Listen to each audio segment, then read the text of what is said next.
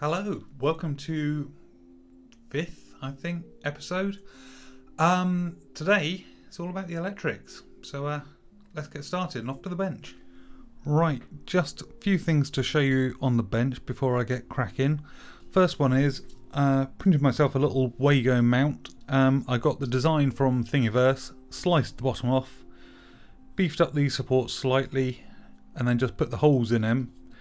And this is the stock kind of DIN rail mount from the Voron STLs, which I think is an ingenious little design, because if you look down there, you've got your basically just enough spring just to clip them on and off his rails. He's really quite clever.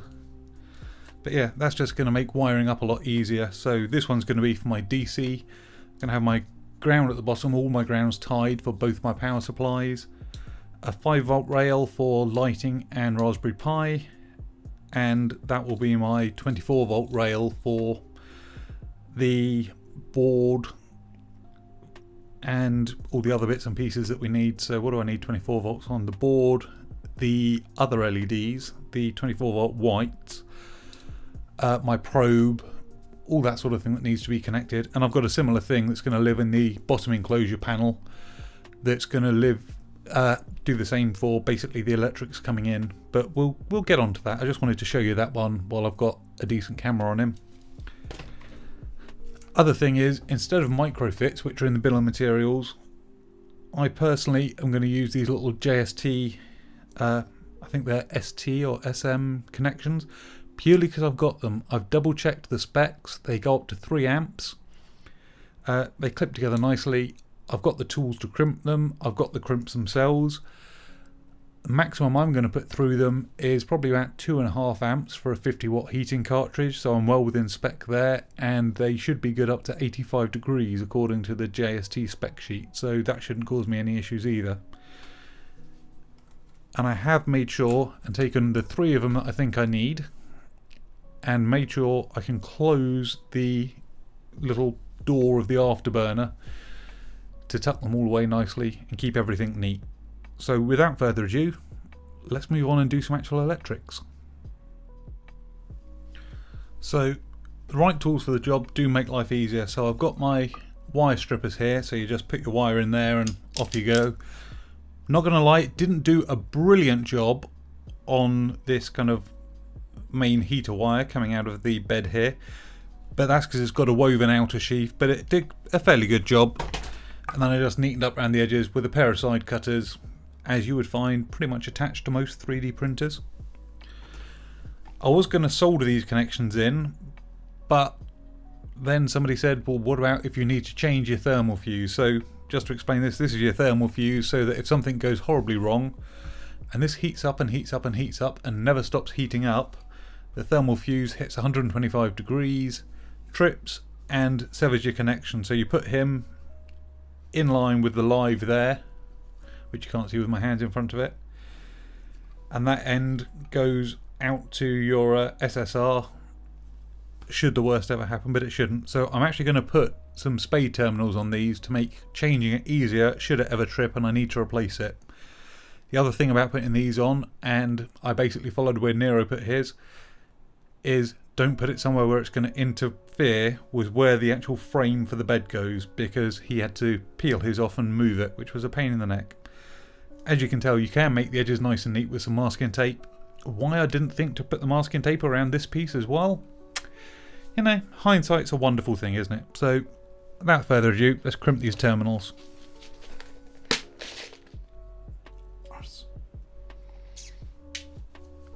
We're not going to do that. I only bought the spades, the spade end connectors. I don't have the actual spades that I need to connect into them. So time for a change of plan. I'm going to go away and have a think. These, by the way, Engineer PA09s. They were expensive, 40 quid for a glorified pair of pliers with a spring in them. But by gods, they're lovely to use. They make it so much easier than the cheap Chinese jobs that I had before. And yes, I know they're made in China as well, but you know what I mean. So back to plan A. I'm going to solder them on again, and if this ever blows and needs replacing, I'm just going to end up putting some decent connectors in them when I've got them, because at the minute I just want to crack on. So this is going to go badly because I'm going to do it on camera. First thing I'm actually going to do is tin the ends of these, which is going to take some doing given they look like copper coated aluminium. Can you see them? Could possibly if I was a little bit more in the centre of shot. No, this camera is just not good enough for that, I don't think. But yeah, tin up the ends, whack a solder sleeve on after I've pre-tinned the ends, and then heat shrink them.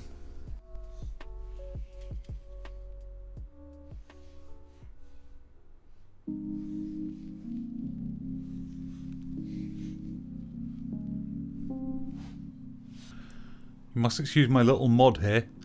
That's for trying to surface mount components, and I destroyed my original nozzle trying to fit this on. Hence I have a very jerry-rigged thin nozzle with a piece of heatproof tape over the hole.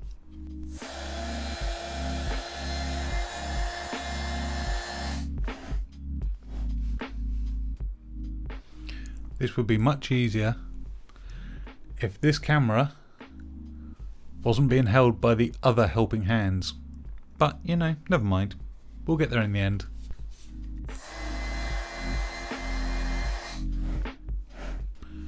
It's never had smoke coming out of it before. So, all done now for this part on the bed. We've got this connection in here. This connection coming out of him. So this will go into my SSR on the live side at 240 volts. This one that's connected all the way back still will just go into the neutral. Yeah, and that's pretty much job done for him. Now time to get off the bench and head down onto the actual printer itself. Haven't worked out how I'm going to do the footage for that one yet. I lied. I'm not at the printer. As you can see, I'm still here.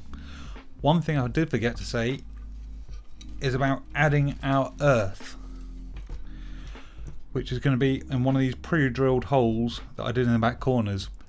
Hindsight again being a wonderful thing. Why didn't I drill a hole to mount my earth here, where he'd just bundle up nicely with these to go down into my base? But never mind, you live and learn.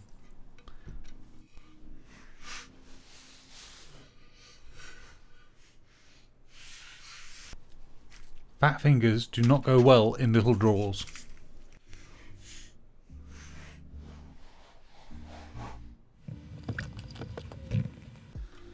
So I've got myself some cable here. I'm actually going to use proper colouring for my mains cabling, because that stops any sort of nasty accident and grabbing hold of what you think is a 12 volt or a 5 volt wire and it being 240 volts. So I've gone with the UK green and yellow earth wires, crimp myself a nice ring crimp on there, make sure he's good and strong on. I'm not going to lie, this may not be the first ring crimp I've tried on this piece of cable. I'm not very good at it. Got one of my M5 button head screws, the kind that you use all around your frame. And I've lost the two little spacer washers that I had. Oh no, I haven't. There they are. Because this is a 10mm screw and an 8mm bed. So on all your electrics, earth is probably the most important of all of it, because should something go wrong, it's going to be the one that hopefully will save an injury becoming too serious. It'll still hurt like a bugger, or save you burning down your house, both of which are possibilities. So as ever with electronics, if you're not sure and you're not comfortable, always refer to somebody who's qualified to do it. Always check the regulations wherever you live in terms of what you are and aren't allowed to do with your electrics in your house. What I would say as well is, you know, I'm showing you how I'm doing it here. I'm not endorsing that you do things the same way as me, because I am not going to be liable if you damage yourself or your house. This is just the way I'm doing it. And can you tell I do insurance for a job, because that was very technical. But yeah, this is just showing you what I'm doing. So we'll just tighten this down now with one of these Allen keys that has now stuck to the magnetic plate on the other side of this bed, which I didn't think about before doing this, and that's the wrong size.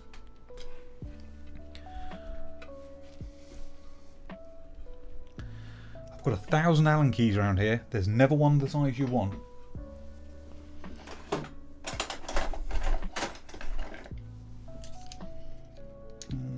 Let's try that one.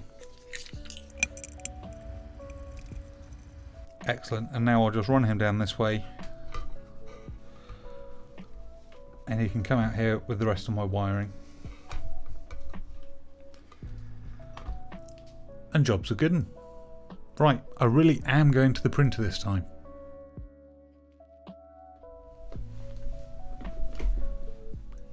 Did you think you were going to get a preview of what the printer looked like? Not quite yet.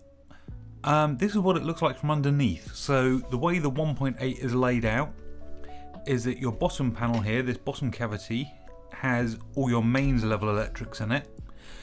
All of your kind of logic level, as it were, so your 24 volt and your 5 volts, although technically logic's 5 volt, but anyway, the 24 and 5 volt bits all kind of go in this compartment here at the back, and there is a little kind of cut through here to go between the two.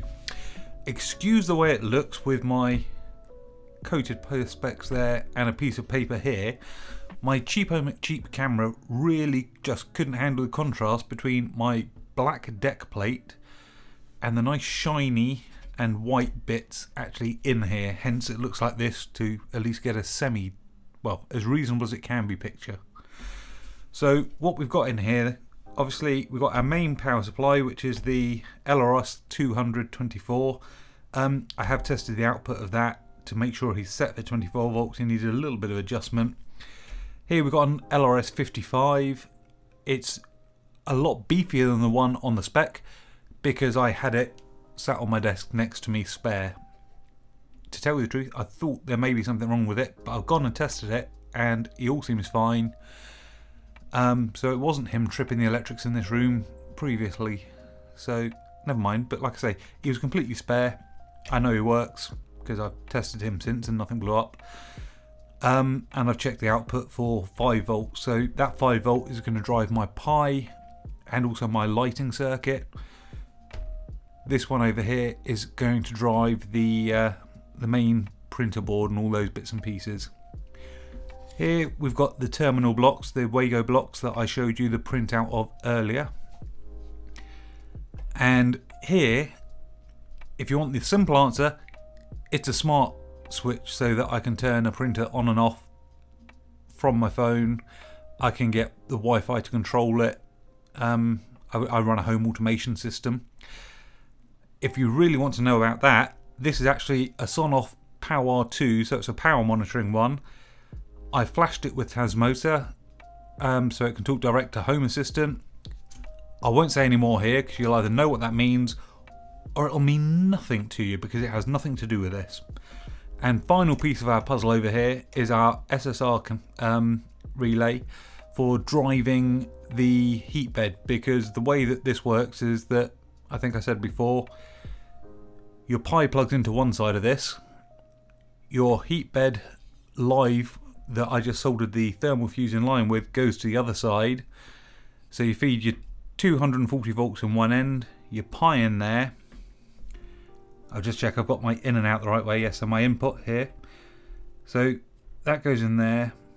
My 240 volt load goes on this side. So 1 in, 2 out, I assume, but I'm going to double check that before I make it go pop. And basically it's going to PWM a mains level signal to get our bed just to the right temperature so it stays at the right temperature. So yeah, without further ado, I'm going to not make you sit and watch me crimp up wires because, yeah, life's too short. I'll crack on that. I'll bring you back here once I'm done. Right, so we've had to lose the piece of paper, so apologies for the bad contrast. Hopefully you can work out what's going on. So down here we've got the switch. I've got the earth coming off of it straight into this bottom terminal block here. The live and neutral go across to the switch, which is on this side here. And then the live and neutral coming out of the switch, so we've got an external power switch comes through here, and they come into this on-off switch here.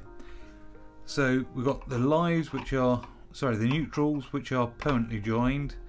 I've come into here anyway so that it's properly balanced, and that comes out into a terminal block.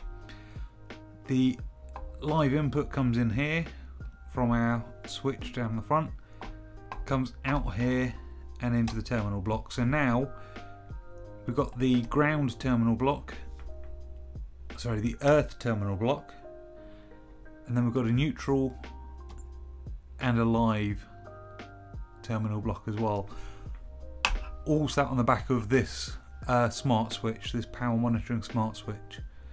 So then, as you'd expect, coming out of these grounds, we've got the bed plate, the heated bed, because he's grounded. We've got the ground that comes out and goes to this mean well. We've got the ground that comes out and goes to that mean well. Neutrals and lives the same, one to each mean well. What we also have though on the live side here, you can see it, is this live coming into number 1 as it were, on the load side of our SSR here. And this here, the number 2 on the SSR, goes out to our thermal fuse and into our heated bed. This side of the SSR is not connected. This is what the logic signal is going to come in on from the controller board when it tries to control our heated bed. What's missing from here so far is obviously, like I say, those coming out of our controller board, and then I'm just going to run the wires from these terminals here, which is your plus 5 volt and ground and plus 12 volt and ground, through into this cabinet here, where I don't know if you can just make out down there is another thing full of Wago terminal connectors, so that I'll have a ground, a plus 5 volt and a plus 12 volt kind of terminal blocks down here to connect everything up to try and keep it all neat. So for now I'm going to throw this cover on here, probably give it a quick test just to make sure that nothing goes bang and everything comes on that I'm expecting to come on as can be. Then I'll hook up these outputs to the Wago terminals down here, and we'll have a little look at wiring up in the back cavity. But before that, I have got to take the SKR out of my ender because the Spider still hasn't shipped yet. And I'll swap that out when it gets here, but obviously I want something in here so I can try and get it moving. But that's a video for another day because it's past my bedtime, so I'm going to call it a day at this one. Hopefully seeing it kind of laid out and seeing me trace the wires has helped a little bit, because I know sometimes this does cause a bit of confusion.